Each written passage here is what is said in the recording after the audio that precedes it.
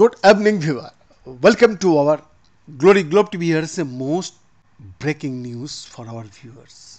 Kenyan police fired live rounds at demonstrators in Nairobi Tuesday as outrage swelled against a controversial finance bill that has sparked widespread protests. A CNN team witnessed the disturbing scenes and observed two bodies lying motionless on the ground.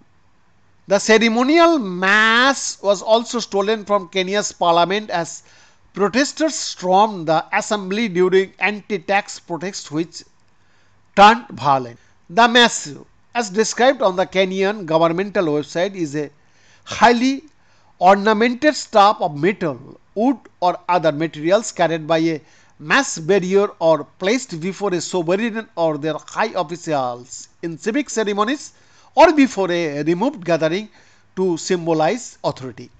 Kenyan lawmakers who were at the parliament building escaped through an underground channel, CNN affiliate NTV Kenya reported.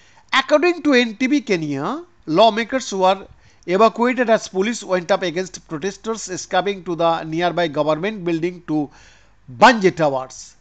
Earlier on Tuesday, Obama, the half-sister of former United States President Barack Obama, was tear-gassed by police during an interview with CNN live on air while protesting against the bill.